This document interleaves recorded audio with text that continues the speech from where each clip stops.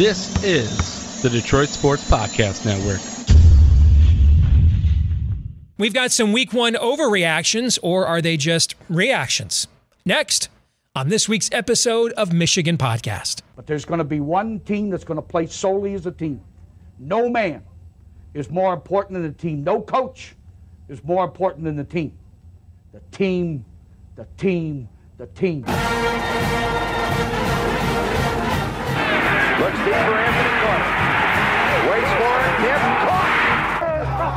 Hey, they said you can't beat Ohio State. Now what? Brady gets terrific. Throws it. Get it. Touchdown. Knight again. Schultz just before Brazil got him.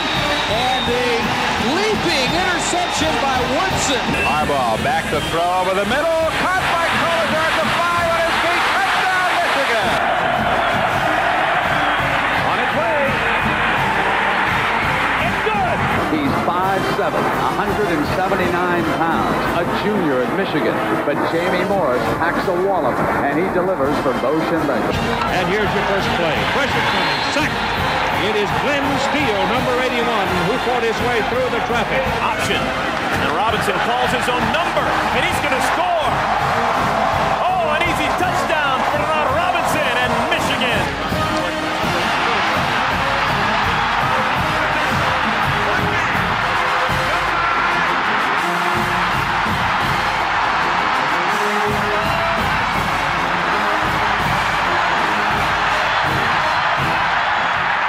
We're going to win the championship again because we're going to play as a team.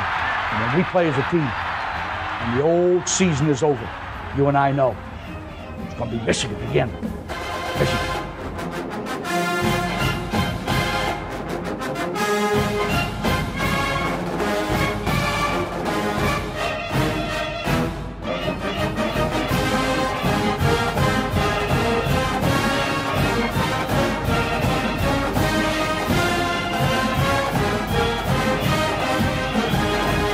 Go Blue. Welcome to this week's episode of Michigan Podcast. I'm Steve Deace, and yes, we'll have plenty to say about Michigan's 51-7 slobber knocking of the Colorado State Rams here. We'll get into that and what are the reactions or overreactions in just a minute. But first, a reminder about our friends over at Prize Picks. We have done 2 player picks with Prize Picks in our last 2 episodes, and of course, I'm exactly 2-2 thus far.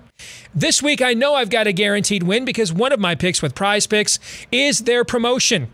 Tom Brady just has to throw for basically nothing. What is it, like more than 1 yard? If he throws for at least 1 yard, that's a W. That's part of their opening week in the NFL promotion at Prize Picks. So I'm in. I'll take the easy W. Tom Brady over 1 yard passing. I also like Jameis Winston over 225 yards passing against the Atlanta Falcons. I'm going to go with that one as well as my second pick this week with Prize Picks. Prize Picks is the easy way to play daily fantasy. Just pick 2 to 5 players and an over-under on their projections, and you can win up to 10 times your bet on any entry. It's just you versus the projected numbers. Prize Picks has a ton of stats to choose from, including with football, touchdowns, yards, catches, and more. Prize Picks, an award-winning, easy-to-use mobile app, both available on the Apple Store and the Google Play Store today. All right? Download the Prize Picks app today at the App Store or Google Play. Use the promo code Michigan. Promo code Michigan for an instant deposit match of up to $100. Again, get the Prize Picks app at the Apple App Store or Google Play for your Android. Use the promo code Michigan for an instant deposit match of up to $100.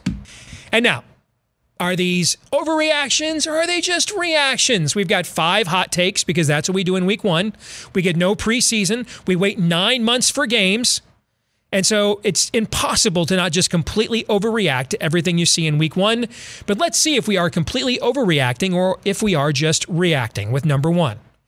J.J. McCarthy should be the starting quarterback. Now, it is clearly trending that way. In fact, I think it is more likely than not that barring an injury to J.J. McCarthy, you may have seen Cade McNamara's last start as the Michigan quarterback. But for now, I'm still going to say it's an overreaction. Why? Because J.J. McCarthy still has to, right now, is what matters. I'm not worried about Saturday. Hawaii sucks. That might be the worst team in the FBS. I don't know what a line on Hawaii, Florida International would be. I just know it would be fugly, okay? So that's maybe the worst team in all of FBS. Vanderbilt, that's the most points they've scored on an FBS opponent since the 40s.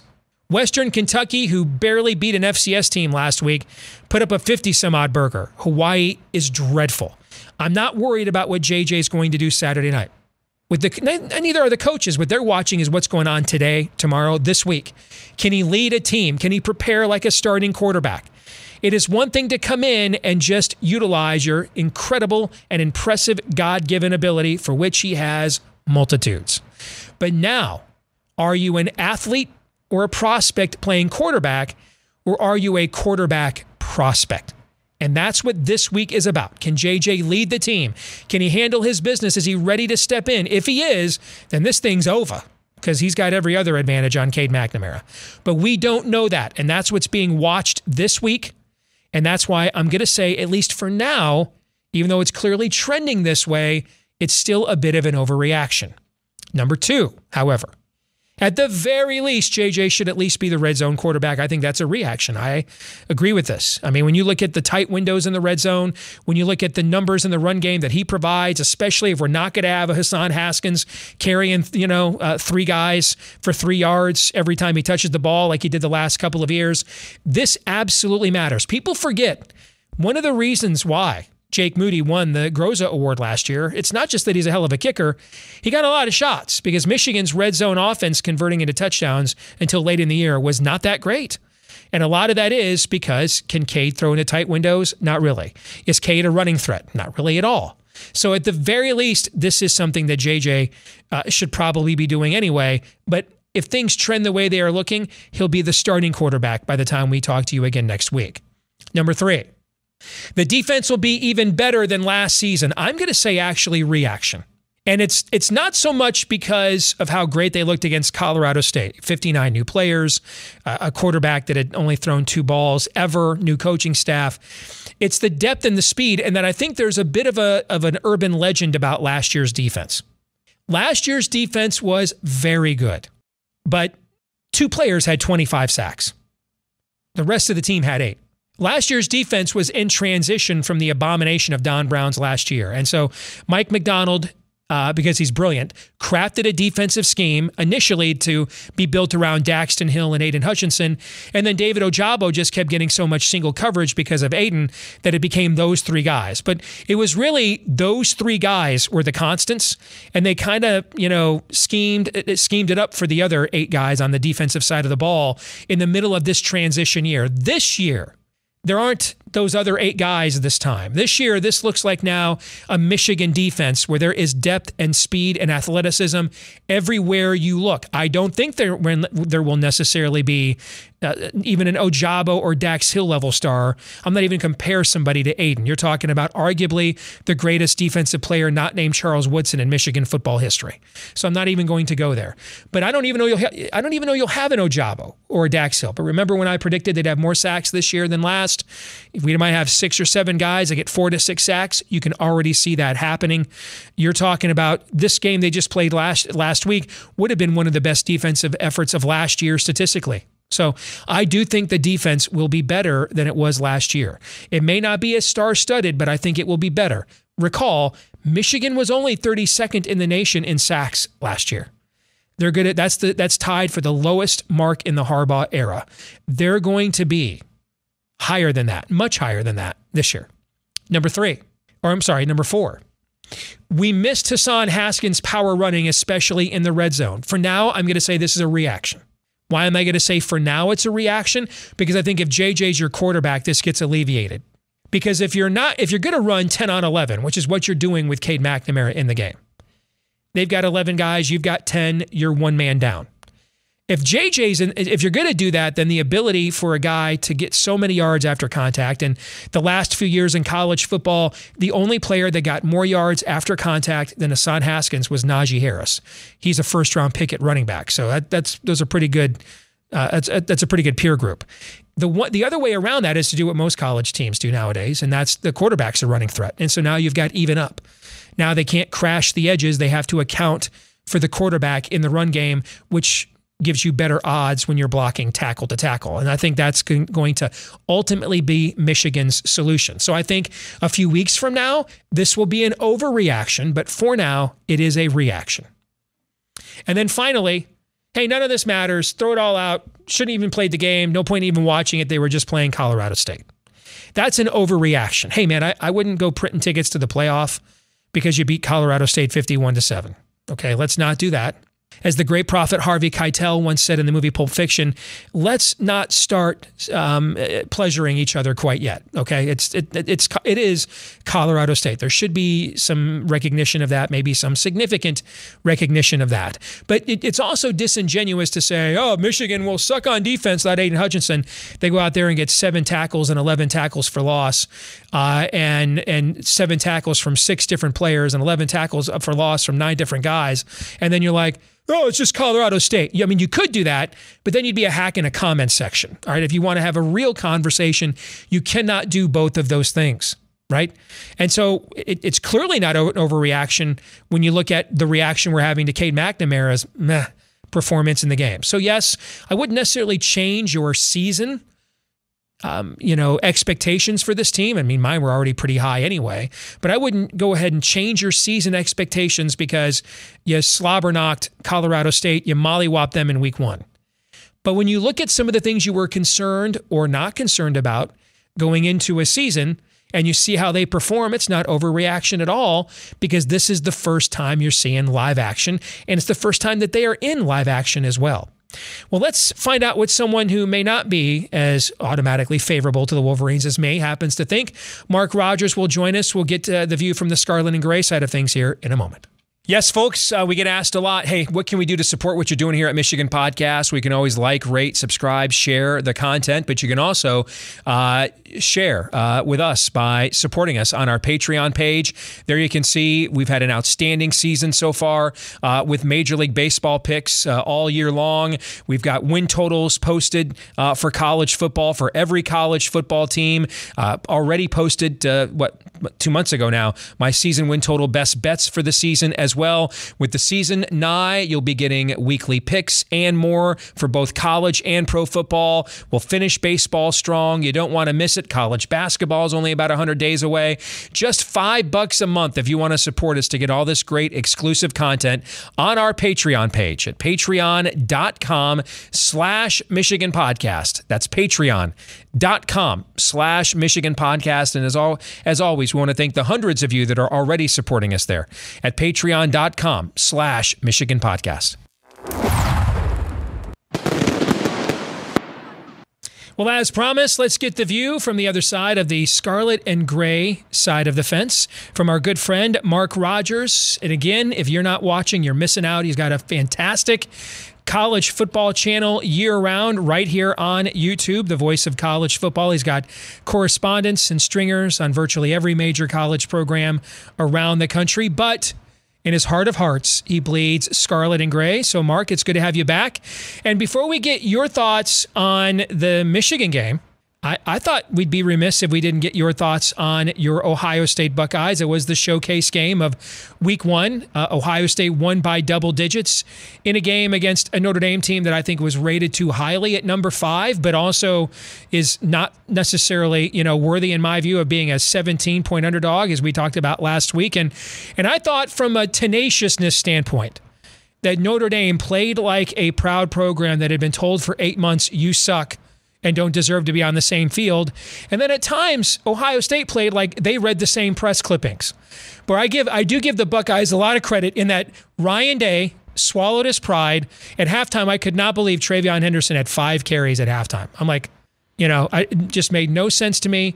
And he decided to go ahead and beat Notre Dame at its own game. Now, I would have ran Travion Henderson more, but you ran the power back more against Notre Dame's soft fronts where they're playing so much you got 'em zone defense, keep everybody in front of us. And it's not the way that Ryan Day has shown he's willing to win games at Ohio State, but he showed that he was willing to win a big game this way. And if you're a Buckeye fan, maybe you wanted more of a video game outcome, but it is an outcome that may pay dividends for you as the year goes on. What are your thoughts? Well, I think it's in some ways a more impressive outcome and a more impressive performance for Ohio State this way. And even if it's not more impressive than the typical video game numbers, it's more meaningful. I'll say it that way. Maybe Brian Day learned something at the Big House last November watching Hassan Haskins and that offensive line just lean on his defense because, like you say, they were basically challenged without their best wide receiver, with Notre Dame's defensive scheme and concept, the two high safeties, and a near umbrella type coverage to say we need to be really patient in the passing game. Our 220 yards passing is going to be sufficient because our defense is playing well and really stepped up in the second half is when the defense took over. It showed some leaks in the first half, but really tightened up in the second half. I find this a more meaningful result for Ohio State in the way it was able to win the game rather than Purdue, Michigan State last year when they put up 28 like before you could blink, and therefore the defensive performance is kind of null and void. You don't even know what to take from that because they're playing out in front by so much early that you can't really take anything from the defensive performance. The defense needed to win this game. More than support the offense, the defense needed to win this game. And I actually liked the concept of, again, in a comparative way, likening it to Hassan Haskins, and I didn't expect that to come out of my mouth, but it just automatically did when you posed the question. Mayan Williams being more power back, and he's got the nickname Bowling Ball, but he's more than just that. And I think it's going to be interesting for Ohio State, not just the run-pass ratio and how the passing game's utilized going forward, because defenses and other teams have their blueprint laid out for them, but also how they utilize these two running backs. That's going to be more maybe in the 55-45 range than I anticipated and most anticipated because Travion Henderson is the star, but it might be a lot more Mayan Williams in these type of games, i.e. Penn State's coming, and of course Michigan. One more question on the Buckeye front, and it's kind of a two-parter, I guess. Any update on Jackson Smith-Njigba and what the long-term severity of his injury was? And were you a little concerned that without him in the game, there's this notion that, and I mean, I bought into it too, Ohio State was going to lose 2 top 15 picks at wide receiver and not skip a beat because of what happened in the Rose Bowl. Well, that was also a game where there was no film on a lot of these guys, right? I mean, Jackson Smith-Njigba was Ohio State's leading receiver last year, but no one had watched any of Marvin Harrison Jr.'s route runnings or any. A lot of those other guys had really barely been seen. And it looked like without Njigba in the game, it really looked like it was a much more pedestrian passing attack. Do you think that's just more of a byproduct of the deep kind of don't give up anything over our head zone that Notre Dame was playing? What are your thoughts on that? Well, I think it is, but I think there are legitimate concerns. So I think C.J. Stroud looks at Jackson Smith-Njigba as a safety blanket. He looks for him first and foremost. And once he was taken out of the game, and they actually got him back into the game and used him very much as a decoy. There's one play in particular where he was used to clear out the secondary. He and 2 other receivers bring Emeka Egbuka underneath. And there was a miscommunication between Stroud and Egbuka that was costly. It looked on the surface like Stroud made a bad pass. He didn't make a bad pass. Egbuka didn't sit in the zone because he was wide open.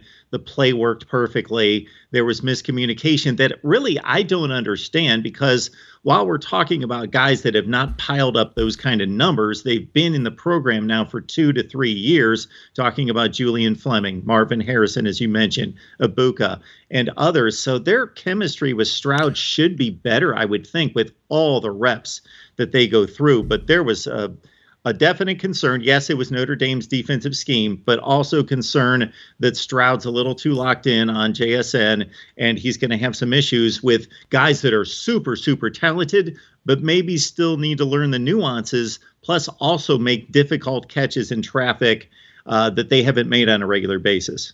What about his injury? What are you hearing on that front? When I got my Ohio State guys in here on Wednesday, we do a 1:30 p.m. show. I bet they're going to know a lot more, although you know how college football coaches are guarded. So I don't know much about it right now.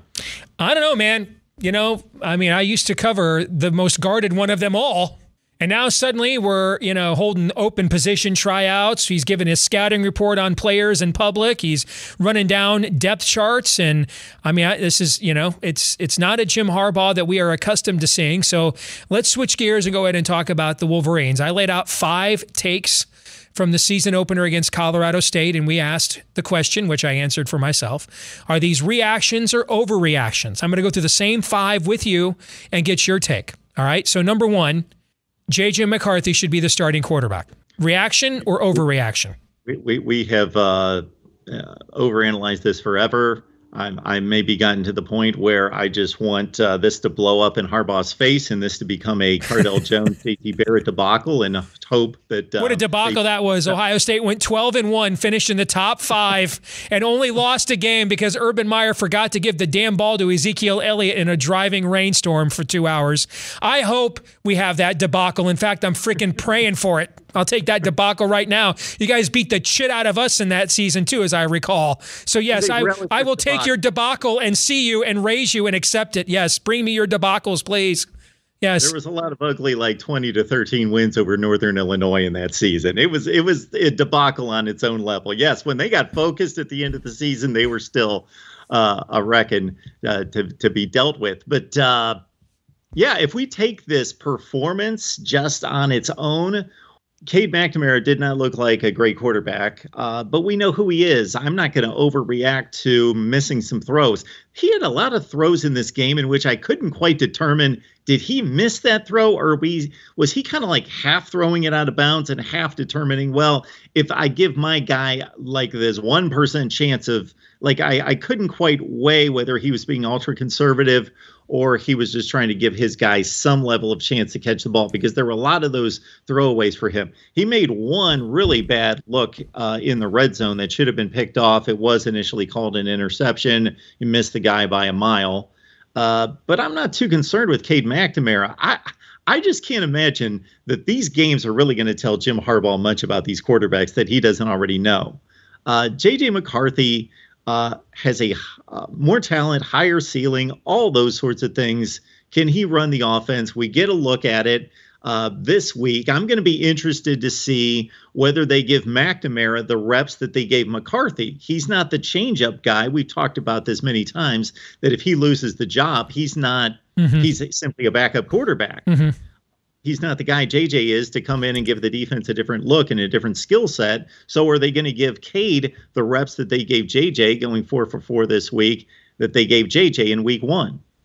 All right. Number 2, J.J. McCarthy should at least be the red zone quarterback. And if you go back to last year, one of the reasons why we had the Lou Groza award-winning kicker, he's a hell of a kicker, okay? But he got a lot of opportunities, sub 45 yards, because not until the end of the year were we actually a great red zone offense at converting touchdown or red zone opportunities into touchdowns. That's a misnomer about last year's team.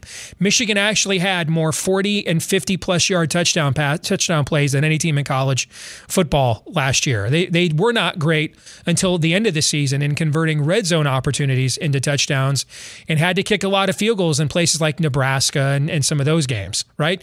And you saw this again against Colorado State. That is not Cade's game. He doesn't have the arm for throwing into tight windows. He's not a running threat, so you've got numbers in the box.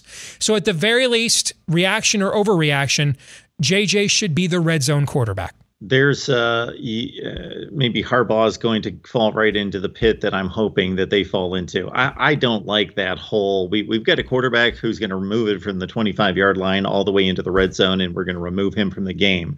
Might as well go to the Steve Spurrier approach of, shuttling in quarterbacks, or Tom Landry did that with Staubach and Morton at one point way back.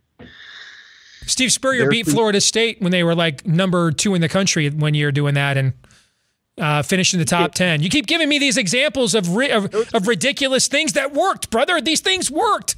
Well, Tom Landry figured out halfway through the season it didn't work, and then he settled on Staubach and they won the Super Bowl. But yes, they worked because they had great talent, and Michigan's certainly in that category to a certain extent. I just don't. In a tactical way, I can't give a tactical argument as to why JJ would not be the better threat in the red zone. But isn't he the better threat at the 50, at the 40, at the everywhere on the field? See, that's the thing about this that people don't understand is even if Harbaugh had never, let's do an exercise, Mark. Let's pretend Harbaugh had never opened his mouth about this being an open competition and just announced Cade as the starter and JJ will play just like we saw last year. And let's just pretend that's all, and which is what we anticipated would happen. And let's pretend that happened and we saw the exact game. Now, some people are going to say, well, Harbaugh messed with Cade mentally by yanking his chain here at the end, except 9 out of 18 for 160 yards. If you watch last year, that's a pretty Cade McNamara passing line, actually. All right, 1 touchdown, no picks. That's, except for against Michigan State's pretty awful secondary, that's pretty much what he did against everybody else, okay? So let's pretend that Harbaugh never opened the door when we had the exact same game we just saw. Mark, what's the number one thing we're talking about out of that game? We're talking about Cade McNamara, not... yeah, same thing. We're having the same conversation. We're having the exact same conversation. It's obvious it's a different offense when JJ's in the game. He, at the very least, tell him to just dump the ball off like Cade does, but then now you've got a running threat on top of it, so it's not just a bluff zone read every time where the opponent's got numbers in the box. We would be having the same conversation whether Jim opened up the competition or not, because it's obvious to everybody that one guy is a superior prospect to the other. That's why they're doing this. It's obvious to them too. They're lengthening the runway so that there's more room for J.J. McCarthy to land the plane. This is pretty obvious what is going on here. Okay, and I think they intended him to be the starting quarterback coming out of the Orange Bowl. He had to rest his shoulder all of spring, so now he's not there really full-time the entire spring. This is being done so that the guy that won't go 9 of 18 for $160 can be the quarterback. That's pretty obvious. Well, then we've got our answer, and that's the right answer. It's they have a player in J.J. McCarthy who's not just a better player in terms of arm strength and speed and ability athletically, but he's played in enough games and shown it. And no, he's not had the burden of the offense from play one to play conclusion of the game. But other than that, he has played big opponents in meaningful spots in close games. So time to cut loose and let it go. And the only thing that's going to make this an issue is if somehow J.J. McCarthy comes out this week and goes 9 for 21 and throws 2 picks. Yes. All right, let's do these final 3 in more rapid-fire fashion. The defense will be even better than last season. Reaction or overreaction? Harbaugh was hinting at that during camp. All right, so is that reaction or overreaction? What do you think? The defense at this point is not better than last year. They played Colorado State. They had a tremendous defensive effort. Every play that I saw, they were all over the quarterback. So I get that. There should be optimism. It's still a great group, and it might collectively be a better defense. We shall see, but I'm still missing those 3 to 4 stars. Okay, number 4, we missed Hassan Haskins' power running, especially in the red zone. Reaction or overreaction? Then this is something that you would substitute with JJ in the lineup, as it becomes, you kind of alleviate that thing. If you do think that's a problem, him in the lineup kind of alleviates it because now you've got numbers in the box. But what is your take? Well, this is kind of the football that's not real sexy, that people don't talk about, that fans don't focus on, but could be key against better teams, better defenses there. And Hassan Haskins has been missed, will be missed, doesn't seem to be completely replaced by either one of those 2 players, but it is it's a small portion of the offense in the red zone, running game, 1 yard, 2 yards, but it could be crucial at some point in the season. By the way, from 2018 to 2021, the 2 running backs in college football that gained the most yards after contact, Najee Harris is number 1, Hassan Haskins is number 2. So there you go. Finally, none of this matters at all because it was only Colorado State. Reaction or overreaction? That is generally a reaction. However, even Colorado State has pockets of players that will move on to the NFL. Well, they've got one or two guys on the roster move on to the NFL, or one or two per class that will play in the NFL at some point. And they got a collection of players that in pockets you can identify as, okay, these are matchups that we're not hitting on because Colorado State has capable players that can match Michigan, but there's only a handful of them. So it's generally reaction, makes sense. We need to see Michigan play a team that's in the top 50 in the nation. Good stuff, my friend. We'll talk to you again soon. All right, take care. Thanks, Steve. You bet. Appreciate it. This week's Twitter poll results. What is your biggest Week 1 overreaction to Michigan's 51-7 win over Colorado State? A majority of you, 52.4% of you, saying JJ should be the starting quarterback. I think you're likely about to get your wish. 25% of you saying the defense will be even better. 22.7% of you saying, I think we are going to miss Hassan Haskins' power running, at least in the red zone. So that's what you guys think. And that brings us to our feedback of the week.